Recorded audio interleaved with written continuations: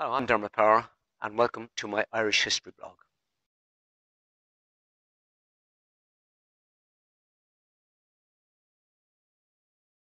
Today's story is all about the Siege of Waterford. Now, we've had many sieges of Waterford throughout our history here.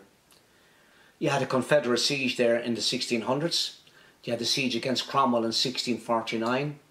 But the siege I'm going to talk about today happened in 1922. On the 6th of December 1921, the Anglo-Irish Treaty was signed.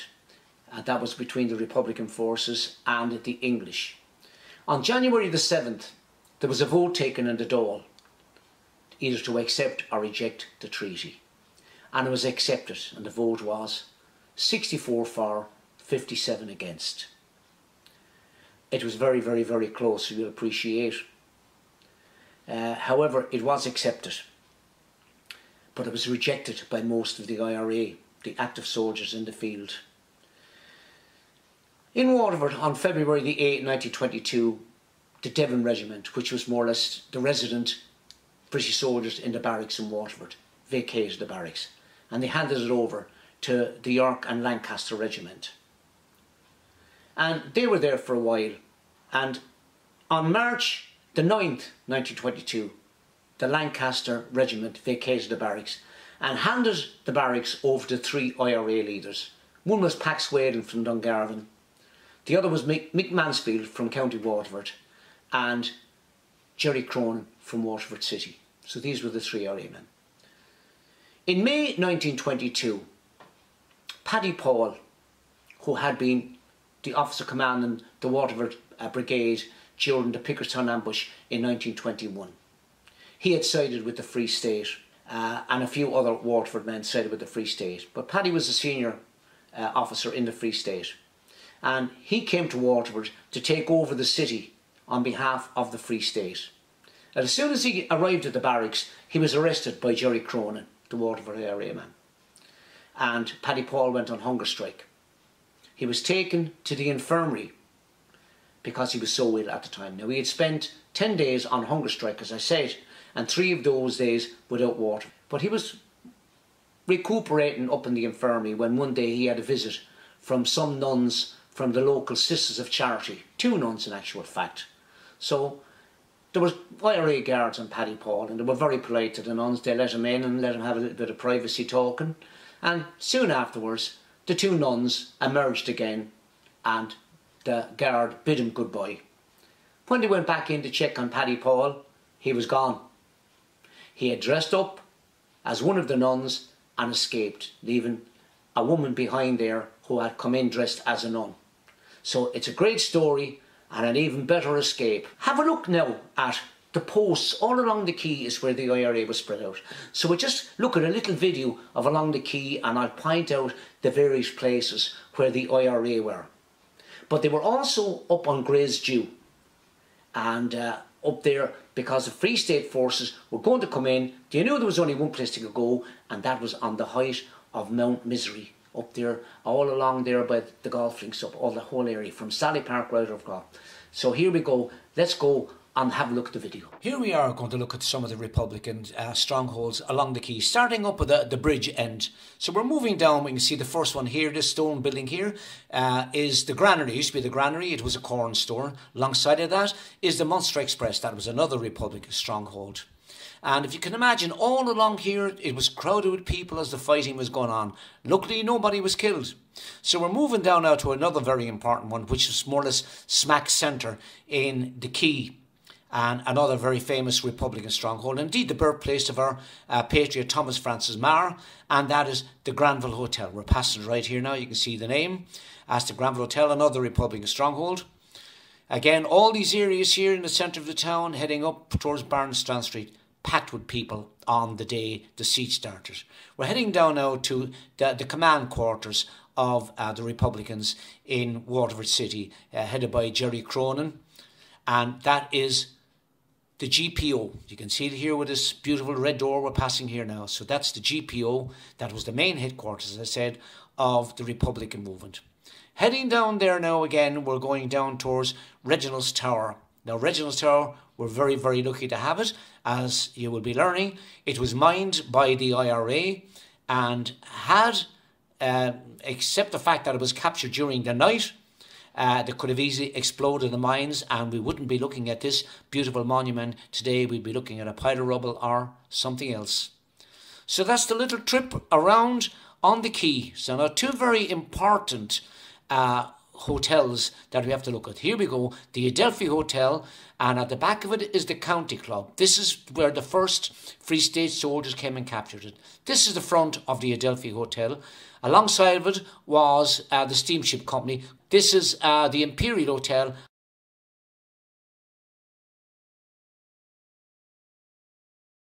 Now the following was taken from an article that I wrote all about the Siege of Waterford for one of the local newspapers in 1995. So I'm going to have to, it's quite detailed, so I'm going to have to read from a lot of it. Now the Siege of Waterford began on a bright Tuesday morning on July the 18th, 1922. The city awoke to the sound of Republicans making themselves busy, speeding up and down the quay, and they are occupying the various places all along the quay, as I've pointed out in the video. The Free State forces had left Kilkenny. They were on their way to Waterford. They stopped in Kilmacow for a break, so to speak, and they received absolution from the chaplain of the De La Salle College. They all made their confession before the attack on Waterford in case they got killed. Some of them did get killed. As I said, the Free State forces were under the command of the Waterford man, Paddy Powell, and a very, very, very competent and efficient general called General Prout. So the whole place was in a state of readiness. And the bridge was closed. On the Tuesday, that's the day of it, there was an armoured car speeding along the quay with the IRA lads in great humour because they knew the battle was about to start. Didn't know how it was going to go, but they knew it was going to start.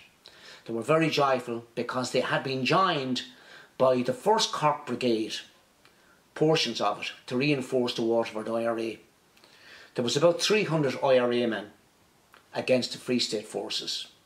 Many of the local lads were armed only with revolvers. So really, in reality, it wasn't going to look too good. They had also occupied, along with the places on the quay, they had occupied the jail in Ballybricken. They had occupied the barracks in Barrack Street. Now there was 2 barracks in Barrack Street. There was one that's presently there at the moment, and there was another one up at the top of Barrack Street in a place called Cartridge's Avenue. That was the cavalry barracks. So all those were occupied by the Republicans. But really the lads on the quay were the only ones who were really going to engage in the battle, and sniping and so forth from the positions along the quay. So let's start with the siege. On the day of the siege, on the Tuesday, the GPO was taken over and fortified by the Republicans. About 6:30 p.m. in the evening, a small advance party of Free Staters was spotted on the brow of the hill at Sally Park. Their presence was acknowledged by the Republicans, who fired a sustained burst from Thompson and loose machine guns from the positions in the 2 barracks and the jail and Bilberry Rock. As I said, some of the IRA had gone up there, Bilberry. As a result of this gunfire, the Siege of Waterford claimed its first victim, a Free State volunteer named Costello, who was one of the Free State Scouting Party. Now the Scouting Party comprised of about 6 men who, when fired upon, dive for cover. One man was seen to fall. This was volunteer Costello. He was rescued by Captain Edward O'Brien, that's Ned O'Brien, I'll be telling you a lot more about him later on, and Sergeant Murphy, who were operating with the Free State forces. However, volunteer Costello was shot through the lung, fell seriously wounded and died of his wounds on the Thursday morning. Now the Free State forces posted on Mount Misery, as it's called, returned fire. The quay was packed with onlookers, but they didn't seem to panic and rather seemed to enjoy the spectacle. At 5 a.m. on the Wednesday morning, the stillness of the morning was broken by the sound of machine guns as they rattled out from the Republican positions in the jail. Sometimes later, the Free State was seen bringing the 18-pounder gun along the golf links and into position on the rock overlooking the town. This operation was greatly hampered by the devastating fire from the Republican positions. At last, however, the field gun was made ready at about 10:40 a.m. in the morning, and it opened fire. And the first thing it hit was Paddy Paul's mother's house in Barrack Street. Blew the chimney off it. Very soon they had a range anyway, and they opened up some devastating fire. As I said, many houses in Barrack Street were destroyed and their occupants evacuated, as indeed did many in the vicinity of the jail. Now, Tramore was the principal refuge for an awful lot of Waterford City people, and I remember my mother telling me that during the siege of Waterford, her mother brought her out to out around the Skibbereen area, and that's where they stayed. In Barrack Street, opposite the infantry barracks, another shell blew a large hole in a house owned by a Mrs. Nolan, and as I said, Paddy Paul's mother house also suffered with the chimney being blown off it. 2 shells landed at the ground of the Ursuline convent but did not do any damage. On Wednesday afternoon, the terrified residents of the Little Sisters of the Poor, that was up in Bunkers Hill, left their residence and walked in procession out to the Ursuline convent, where they remained until the siege had ended. On Wednesday afternoon, machine gun and rifle fire was resumed on an intensified scale, resulting in some fatalities.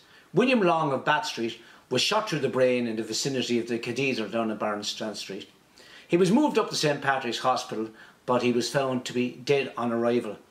Later in the day, Joseph Dwan, a native of Port Darlington, was shot at the top of Olive Street, shot dead actually. That was close to the Franciscan Friary. About 5 p.m. on Wednesday evening, the shelling resumed with great intensity and continued on about 9 p.m. This fire was directed mainly at the infantry and artillery barracks, IRA strongholds.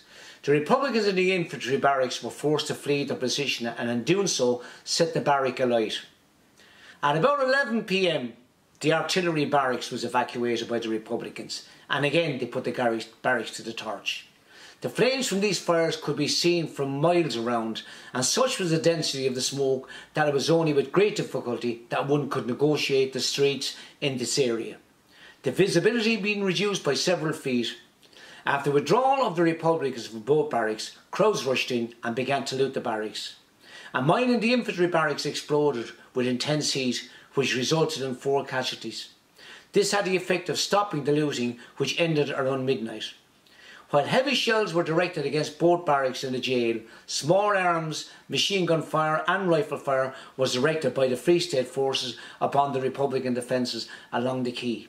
Such was the intensity of this gunfire that it was impossible to pass any of the roads leading to the quay, especially Kaiser Street, Barnstrand Street, Gladstone Street and Hanover Street. With the fall of darkness on Wednesday night, a body of Free State troops under the command of Captain Mackey, a Clonmel man, crossed the river by boats to the Waterford side. This was apparently anticipated by the Republican forces who set out to intercept them. However, Captain Mackey avoided the main road and instead worked his way along the riverbank. At midnight they halted for about an hour and again started off. About 1:45 in the morning, they reached the house about 100 yards at the rear of the County Club. As I said, that's at the back of the present Tower Hotel, where they posted a machine gun to cover the principal windows of the Adelphi Hotel. While a bombing party under the command of Captain O'Brien, that's the local lad Ned O'Brien, advanced towards the County Club with orders to storm the positions if necessary. But they needn't have been too concerned, because when they got in, there was no need for storming, because all the Republicans were fast asleep. Ha boo babby bunting. At the gain and entry, the Free State captured the Adelphi garrison in the same manner. A similar tactic was used in the capture of the garrison in the Clyde Shipping. That was a building between the Adelphi Hotel and the Imperial Hotel. The Imperial Hotel were flying the Red Cross flag since the beginning of the siege. However, it was claimed that a duplicate of the book was found bearing the heading Column Headquarters. But was it a hospital or was it the headquarters? Who knows? When the Free State troops gained entry to the Imperial Hotel, a number of people were found wearing Red Cross armbands. Having secured the Adelphi end of the quay, the Free State advanced towards Reginald's Tower. However, the Republicans had vacated Reginald's Tower, leaving behind them some arms and ammunition, which included 3 mines which had been sunk outside Reginald's Tower and connected by wire to a position in the Adelphi Hotel. Now, I shudder to think of the consequences had these mines gone off, because instead of having our beautiful Reginald's Tower, we'd be probably looking at a block of flats or something there, or a pile of rubble. On Thursday, July the 20th, the Republican forces still held out at the GPO, the Granville Hotel, the jail and some sniping posts along the quay. At 11:30 AM, the Republican garrisons were given absolution by some Waterford priests. The Free State troops advanced cautiously towards the GPO, this being necessary because of the open ground around the GPO. At one point, a small party of Free State troops got within 20 yards of the GPO, but were driven back by the intensity of gunfire directed at them by the Republican defenders. Having not only to contend with a frontal attack from Free State forces on the quay, the GPO Republicans also had to contend with intense fire from the Free State forces stationed in the flour mills, recently knocked down, and some sheds in that vicinity. Republican fire was returned from positions in the jail and sniping posts in Thomas Hill, Ballybricken and posts along the quay. Between 4 and 5 PM, the 18-pounder gun was brought down from Mount Misery and positioned on the railway line. This manoeuvre was answered by a hail of bullets from the Republican positions. Such was the intensity that the gun crew dived for cover as bullets ricocheted off the gun carriage. The Republican fire then ceased as they had mistakenly believed that the field gun position had been knocked out. However, a gun crew under Gunner Kavanagh lay on the ground and got a line on the post office. They then brought the field gun into action. 6 shells struck the building, that's the GPO, 1 or 2 piercing the solid masonry and exploding inside. The Republican defenders were forced to vacate the upper floor of the GPO and to take cover on the ground floor. One of the GPO defenders was Waterford City man John Bonnie Dial was his nickname, and he was wounded in this engagement and was to die of his wounds some days later on August the 4th. The Republican force then abandoned the GPO, some fleeing to the Granville Hotel, another Republican stronghold, and another couple of shops up in Barnstrand Street they also occupied. The Free State troops then proceeded along the quay to their next target, the Granville Hotel. However, after a barrage of fire having been directed against them, the Republicans were forced to flee this position. A number of Republican forces were captured, 18 in all. Amongst them was the commander of the Republican forces in Waterford, Commandant Jerry Cronin, who had fought alongside Paddy Powell at the Pickerstown ambush. At the Granville Hotel, a mine was discovered attached to an electric battery and was defused. Several hand grenades were also found. After the capture of the Granville Hotel and other places along the quay, operations were suspended for the night. Silence reigned except for some sniping from Republican positions. On Friday morning, July the 21st, the only substantial Republican position was the jail on Ballybricken. Other positions held out were some houses on Ballybricken and Barrack Street, along with a few on the quay. In the afternoon, the Free State troops brought the heavy 18-pounder gun into position on the Ferrybank railway line. This given a very good line of fire for the jail. As they were doing so, the Republicans in the jail opened up a barrage of fire at the 18-pounder. The gun crew were forced to take shelter behind the shield to protect the crew and to allow it to manoeuvre into position. A Lancia car, that's an armour car, drove up in front of them on the railway bridge. And a young Free State soldier named Howlett from Duncannon, County Wexford, mounted a loose gun in the car and returned fire, despite the heavy fire coming from the Republican positions. Alas, the young lad's bravery was not enough to protect him, and finally he was struck in the eye with a bullet that pierced his brain, killing him instantly. With the 18-pounder gun now in position, the crew opened up with deadly effect on the jail. Dense clouds of smoke and dust rose into the air as the shells landed in the centre of the prison. 5 shells in all landed in the jail, but the second shell had the desired effect and the Republicans fled the scene via Chapel Lane, leading to Ballybricken Church. No sooner had the Republicans left the jail when a large number of the locals on Ballybricken and the surrounding lanes into the jail, despite the gunfire and shells firing all around, and they looted the place. An old woman told me that she remembers she was only a young one and was over there on Ballybricken looking at the scene, And next thing, she got the fright of her life when she saw this table apparently moving on its own and heading across Ballybricken.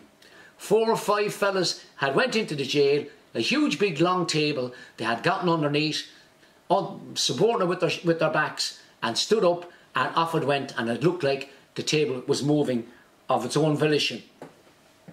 Having worked their way along the quay, the Free State troops attempted to lower the bridge, which had remained up throughout the siege, and which in fact prolonged the siege because the Free State troops couldn't get across. They tried to lower the bridge, but the Republicans had dismantled part of it. They eventually got it down, and the the Free State troops got over the bridge. By 9 p.m. that evening, there was when they got across the bridge, they all held their guns up in the air, the Free State troops, and they fired a long volley in celebration of getting into Waterford City. The remaining Free State troops now entered the city and established their headquarters at the Imperial Hotel, present Tower Hotel. The siege of Waterford had now effectively ended. Amazingly, despite the heavy shelling and intense fire, the siege of Waterford resulted in casualties, but not as many casualties as probably could have happened. Although the siege of Waterford had ended, the War of Brothers did not end until May 1923. Saturday, July the 22nd, saw a resumption of business, normal business all around. Many of the Republicans were interned in jail. Some Kilkenny jail, some in Ballybricken jail. But getting back to Ned O'Brien, a young man, and you have to admire him.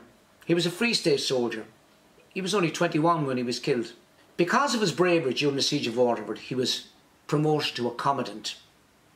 And in August of 1922, there was a bit of a commotion on Barrack Street, and he came out of the barracks on Barrack Street and with another soldier and went down to see what the commotion was, and he was shot and killed. To the best of my knowledge, and I'll be corrected if I'm wrong, I think he's buried out close to the Republican plot out in Ballygunner. He's not in the Republican plot. And probably that's the way it should be, because they fought for different ideals. The Republicans fought for a 32-county republic. Now, I don't know, was a 32-county republic ever achievable? Perhaps it was. Collins didn't think so. De Valera, I'm not convinced that De Valera thought that a 32-county republic was achievable either. However, you know, in the 26th county, the legacy of the treaty is that we were a 26-county unit that got on reasonably well after a long, long time of poverty. However, in the north of Ireland, the legacy of the treaty is you had a nationalist population up there who were oppressed because of their religion, because of their nationality. They got the worst jobs, they got the worst housing. And remember, the troubles in the north didn't start because of anything over the nationalists looking for human rights is all they were looking for.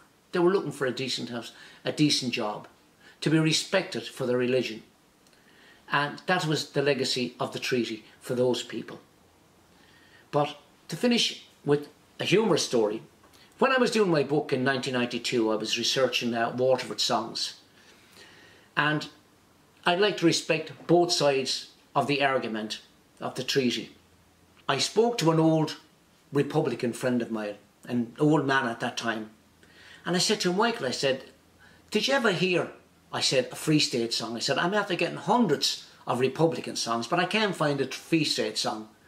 And he turned to me and looked at me with a very serious face and said, maybe they had nothing to sing about, boy. That's the way he felt. Well, I do hope you enjoyed the little talk on our tragic Civil War, and indeed it was tragic, and should never be forgotten. And again, as I say, there were two sides to it. And, you know, I think it should always remain. We should always respect the people on both sides for the positions they took. Don't lump them together. That is to invalidate either side's argument. To say to a Republican, a man who's buried out in Ballygunner or whose memorial is in some lane, like John O'Rourke out by the Holy Cross, who was killed in, I think, in 1921. Those men who were killed out in Pickettstown, they fought for a 32 county Ireland. The Free State lads believed that this is our chance. As Colin said, it's a stepping stone. We must respect that. Respect them all, but respect them individually and separately. Do hope you enjoyed that little story of the Irish Civil War. And if I may, I'd like to conclude by telling you a story of my own family and their connection with that Civil War. My granduncle was a founding member of the Irish Republican Army in Waterford City here. During the War of Independence, and indeed during the Civil War, he was quartermaster in the Irish Republican Army. At the Civil War, at the treaty, he sided with the anti-treaty side. That means he fought and wanted to continue to fight for a 32-county republic. The Free State wanted to accept a 26-county and allow 6 counties to remain connected to England. They saw it as a stepping stone to freedom. However, my granduncle didn't see it that way and continued. He was arrested around the end of 1922 and was incarcerated in Ballybricken jail here in Waterford City. While he was in jail, his youngest child died, who was called after him. His name was John. And he wasn't allowed out on compassionate leave, probably because he was a quartermaster and knew where the guns were hidden. So they brought the cortege all along over Ballybricken, which is just adjacent to the jail, and they brought him up to an office that he could look out over Ballybricken Green and see the funeral of his youngest son being brought past while he was there.